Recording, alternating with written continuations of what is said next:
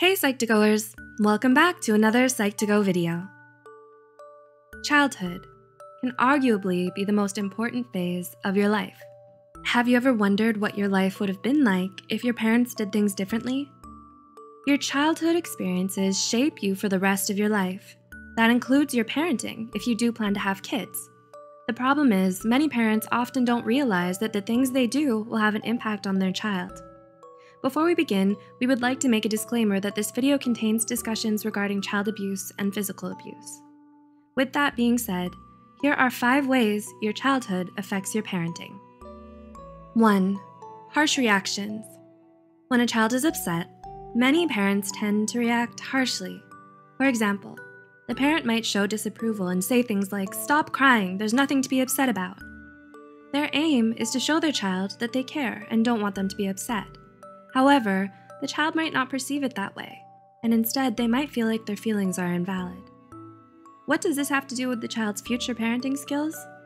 In a study done by SRCD, it was found that children shared the same type of reactions as their parents when they become adults. 2. Obsession. Abuse during childhood can be detrimental towards a person's mental health.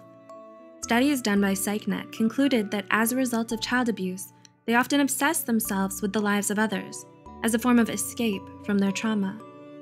When carried into adulthood, these obsessions can lead to stalking and being abnormally involved in a child's life.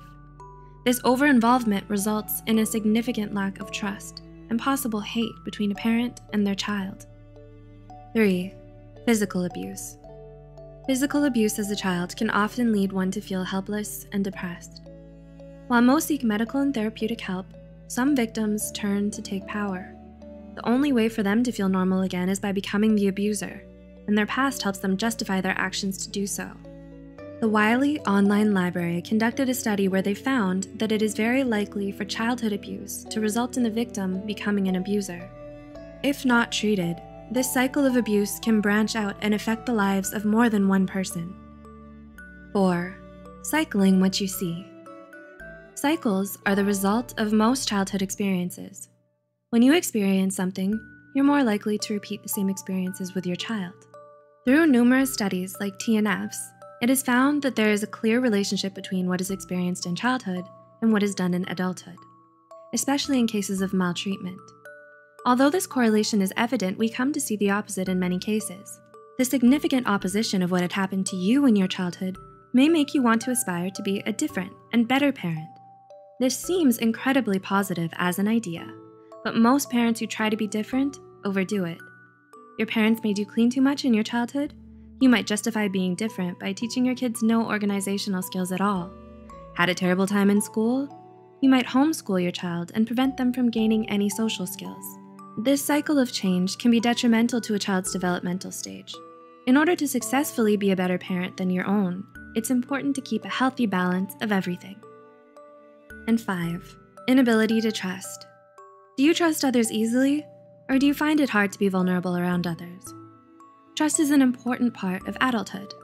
The inability to trust someone can leave a person troubled and heavily conflicted. This lack of trust is often the result of a childhood where one does not feel safe being vulnerable to their parents. When this happens, the brain chooses to put on a defensive mode around people. A child developing into an adult carries this defensive trust barrier, and this may result in dishonesty within a relationship. Reports given by SagePub suggest that a lack of trust in childhood can ultimately lead to loneliness. If you want to know more about loneliness, check out our video titled 7 Signs You May Be Lonely. The link's in the description. Do you plan to have children, or do you already have children? If so, you can be a successful parent by understanding and being self-aware about how your childhood may influence your parenting style. Did we miss anything? What was your childhood like? Let us know your thoughts in the comments below. Don't forget to share this video with someone who might benefit from it. Click on the subscribe button for more videos on psychology and mental health. As always, thanks for watching.